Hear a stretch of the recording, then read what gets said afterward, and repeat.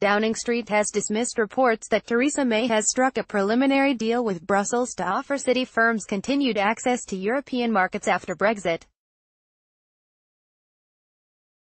The pound surged overnight in response to speculation that white smoke was emerging in the talks with the EU, which have entered their critical final phase. However, Number 10 described the report in the Times as speculative, while the EU's chief Brexit negotiator Michel Barnier said the claims were misleading, as negotiations are ongoing.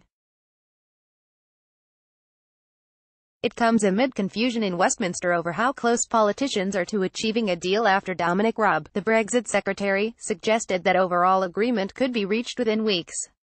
EU officials are ramping up preparations for a no-deal, as no progress appears to have been made since the meeting of the European Council 2 weeks ago, where EU leaders scrapped plans for an emergency November summit due to lack of movement over Brexit.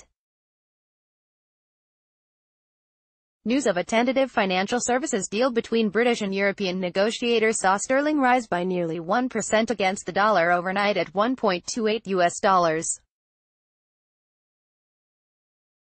Such an agreement would guarantee UK firms access to EU markets as long as domestic regulations remained broadly aligned with those set by Brussels. City firms employ more than 1.1 million people in the UK and contributed more than £119 billion to the economy last year.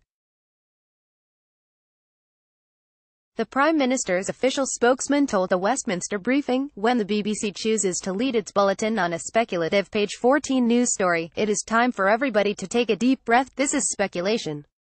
While we continue to make good progress, agreeing new arrangements for financial services negotiations are ongoing. And Mr. Barnier tweeted, misleading press articles today on Brexit and financial services. Reminder, EU may grant and withdraw equivalents in some financial services autonomously. As with other third countries, EU ready to have close regulatory dialogue with UK in full respect for autonomy of both parties. It comes after the government said there were no set date for negotiations to finish, backtracking on a letter from Mr. Raab that suggested a deal would be finalized by November 21.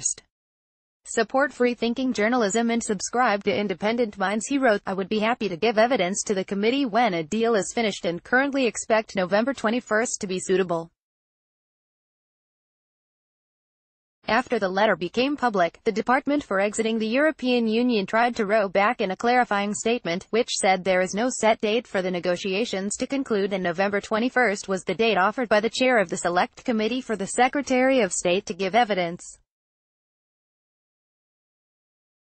The Independent has launched its